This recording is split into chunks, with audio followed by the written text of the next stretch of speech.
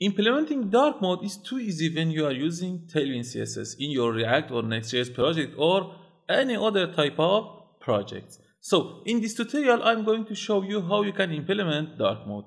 Also, in this tutorial, we will save the state of our dark mode, which is dark or light, into our browser local storage, so we can save and persist it in our browser. Let's go and see how we can do this. Well, I'm inside of Tailwind CSS website, and here you can see that I'm on this road/docs/dark mode, and here we can see how we can use dark mode. It's too easy when you are using dark mode. So you just need to add this dark in the first of your classes, and then you can write the classes that you want to be run in dark mode. For example, you can use BG white, and then in dark you can use BG slate 800. We'll implement this example. And first, let's see what we need to do. So here you can see that when we are using the Tailwind dark mode, we can use preferred color schema, or we can use a class strategy. The class is easier. So let's see how we can do this. Inside of tailwind.config.js, we need to, inside of the module.export, we need to add dark mode equals to class, and then we can add it into one of the parent tags of our HTML, which can be either the HTML tag or the body tag. I will use body, it's easier. And then we can use the dark mode classes, and that's it. So let's go and see how we can do this. And by the way, I'm using the React icons package to show you the dark mode icon and also the light mode icon. And also I want to use one of my projects. Let me show you that. This is it. This is the project I'm going to use, and you can download this project from my GitHub repo. You can simply clone it from here. I've done this. So let's go and start implementing dark mode. Well, this is my project, and you can simply download it from the GitHub, and after download it, make sure to go to the terminal, and here make sure to use npmi to install the required node module package, and after that you can run this project. So in first step, we need to have some configuration inside of tailwind.config.js. So let's go here, and here inside of module.export, you can see that I have content and theme and also some plugins. But before all of them, inside of module.export, I use the dark mode, and I say I prefer to use this class, and then I use this colon, and that's it. Let's format the document. Well, now we can use the class of dark mode in our project, and this is it. So after this, we need to have a place to implement the dark mode and the light mode and choose which theme we need to use. So inside this project, I have a header. So I will go to components and layout, and inside of this layout section, I have some components. I want to use this main header. Before that, let me show you that. Where is it? So I go to the terminal, and first you need to use npmi, and then you can use npm run there and see the project inside of your browser. Well, this is it. You can see that this is my header in this section on the top of my website. So here I have this user area, and also I have this language selector, and here I want to choose the icons I want to use for changing my dark mode. So let's do this. Let's close this terminal, and here inside of this main header component, I have a division, and in this division I'm using flex. So for the left side I'm using this brand, it's not important, but on the right side I have this flex, and I have some children, so I want to use my icons here.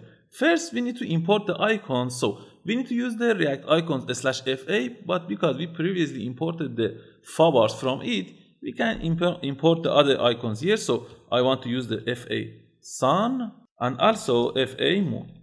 This is it. So I want to use these two icons, and here after this division and before this division in line of 15, I press enter, and here I can use them. So I can use fast sun and also fa moon. That's it.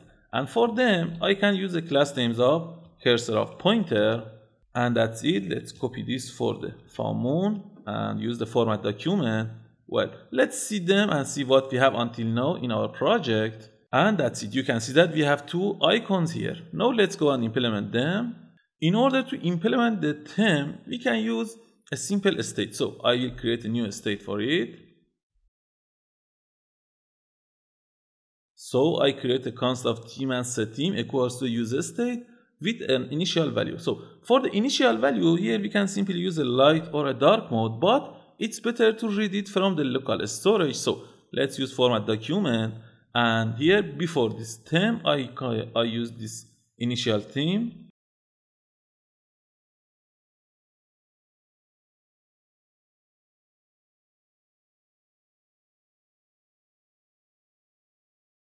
So I say that this variable of initial theme equals to local storage dot get items of this key, which is theme.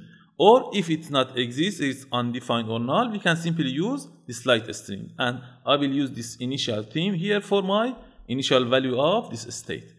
So this is it. Let's format the document and close this explorer.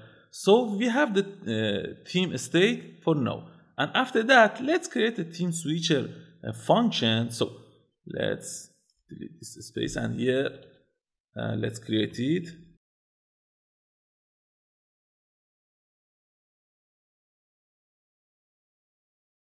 This theme switch handler would be an arrow function, and it will receive a new theme variable, and we will handle it. So we check that if new theme equals to dark or new theme equals to light, we can use it. So we will use the set theme of this new theme, and also we will save it on our local storage. So we use local storage dot set item of this theme, and we need to have a name for it. So we use this name as our local storage key, and then we can use new theme. That's it. Let's use the format document. So this is my theme switcher handler, and after that, let's have a use effect so we can handle the changing of theme in our document body. So let's use a use effect, and we will check that if the theme state equals to dark, we want to use the document.body.classlist.add, and we add the dark class to our document. That's it. Else, if it is not the light, it is not the dark, we know that it is light. So we can use simply the document.body.classlist.remove, and we can simply remove this dark from it, and that's it. So let's use formatted document. So in the use effect, we check that if the theme is dark, we can add the dark to our document body classes, else we can remove the dark from our body classes. And that's it, simple and easy. And inside of this dependency array, we can use the theme, so we will be sure that with change of theme, this use effect would be triggered. And that's it. And after all of these, we need to use this theme switcher in our icon. So let's do this. I will copy the name of this theme switcher, and I know that when I click on this FA sun, I need to use the onClick. So let's use the onClick, and in this onClick, I simply call this theme switcher. And if I click on the sun, I need to go to light mode. So I use this. Let's copy this onClick. And if I click on the FA moon, I need to go to dark mode. So I will send this dark into my theme switch handler. Let's use the format document, and I think it's okay. So let's go and check it. So I go to the website. So here let's go to inspect, and I go to the application to see my local storage. So this is the local storage. Let's delete everything. And here, if I click on the sun, you can see that I have the theme of light in my local storage. And if I click on this moon, well, it will go, this theme will go to dark, and it would be changed. That's good. It means that we have the theme and it is changing. So let's go and use it. How we can use it? Let's see. Here, inside of these classes, we can simply use the dark. So I'm on the main header. So I'm using BG white, and after this BG white, I say dark.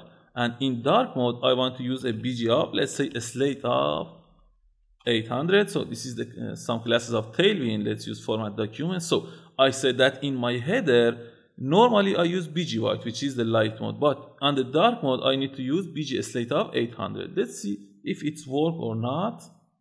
So I'm on the light mode, and if I click on this moon, well, you can see that my theme is dark and my theme is changed. So you can see that I have this background. If I again click on this sun, I will go to light mode, and if I click on this moon, I go to dark mode. That's good. Now let's change the color of it and change some other classes to see it's better. So here, after this dark, also I can use a dark text of white. So in dark mode, I want to use BG slate of 800 and also text of white. And let's go and, for example, on the main layout here, you can see that this is my main layout. I have minimum height of the screen and BG gray of 200. And here I can use on the dark, I want to have a BG slate of, let's say, 800. Again, that's good. Or in order to have a better visualization of it, I use BG slate of 700. And also I have a sidebar, so you can use any classes in anywhere of your project. So here for this sidebar, I use a dark of BG slate of, this time I use 600. That's it. So I think everything is okay. Let's go and check it again. Well, you can see that everything is changed, but let's have some white text for this sidebar. So in the main sidebar, after this, I can use a dark with text of white. That's it. And also let's go to our main page, which is inside of my app and my page. And here you can see that I'm using BG white and rounded up LG, margin X of 4 and padding of 4. This is my home page. And here I say on the dark mode, I want to be BG slate of, let's say, 900. And also on dark mode, I want to have a text of white. This is it. Now let's go and check everything. Well, you can see that it was too easy. We changed everything. And if I go to light mode, everything is normal. And if I go to dark mode, everything would be changed. And that's it. And also our tutorial is finished, but we can show just one of them. For example, if we are in the light mode, we don't need to have the light mode icon. We just need to have the icon of the dark mode to go to dark mode. And when you are in the dark mode, we don't need this dark mode. We just need to have the light mode. So let's implement this. In order to implement this functionality, let's close everything and go to where we have that buttons, which is inside of our components, layout sections, and main header. So here, let's minimize this explorer and we use the fast sun and fast moon. But it's better to render them conditionally. So I open a curly brace and here I will check that if my theme, so you know that this theme is coming from this theme state, and that's it. So I check if theme equals to light mode, I need to render something else, I need to render something else. So if the theme is light, I just need to have the FA moon because I'm already on the light mode and I don't need this FA sun. So I will render this FA moon if I'm on the light mode. Else, let's cut this and here I will paste it and I use format document. By the way, I'm using Prettier if you're asking what is this. So let me show you quickly on the extensions. Prettier. I'm using Prettier for formatting my codes. That's it. So what we have done right now, we said that if my theme is light, you just need to show the FA moon, else you need to show FA sun. Let's see if it works or not. So you can see that I'm on the dark mode, so I just see the light mode or the FA sun icon. So if I click on it, I will go to the light mode and now I just see the dark mode icon and that's it. Well, it seems that it works correctly. And that's it. I hope this tutorial helps you. Have a good time and goodbye.